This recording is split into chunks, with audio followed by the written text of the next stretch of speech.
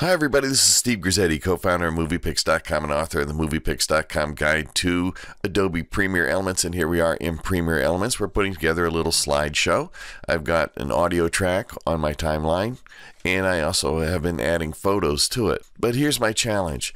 As long as I continue to add slides one after another, not a problem at all. But when I insert a slide, say down here between these two slides, notice what it does to the audio on my music track. It breaks it up. This is called rippling. It's timeline rippling.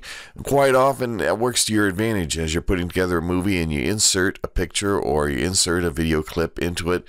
It's nice that it moves everything off to the right as you continue to add media to the project. However, if you're trying to lay out a slideshow or arrange the order of a slideshow or want to rearrange the order of these slides, say for instance drag this one here, it's going to continually break up the music track as it ripples video track one. Well, what do we do about that? How do we override that feature? Well, for now, I'm just going to delete what's on video track one or on music track one.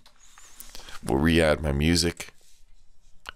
Show you how to override that feature. If you hold down the Alt or the Option key on a Mac as you add your media to the timeline, and I'm just going to insert one right here, it limits the rippling, so we can still ripple, but only ripple video track one. In other words, as I add to video track one, you notice that it's spreading video track one off to the right to make room for any media clip that I insert into it. However, it's not breaking up my music track.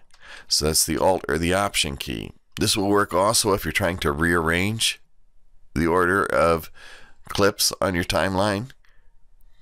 Just dragging one in front of the other, resorting them, and you notice it's not affecting any track except for the track that you're doing the resort or the reorder on.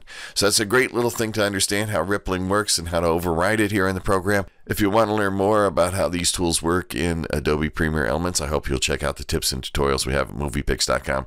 If you want to know everything about this program, including how to work and override and work with sometimes timeline rippling, you'll want to check out the MoviePix.com Guide to Adobe Premiere Elements. That's my book. It's available on Amazon.com, and I hope to see you again real soon. Take care.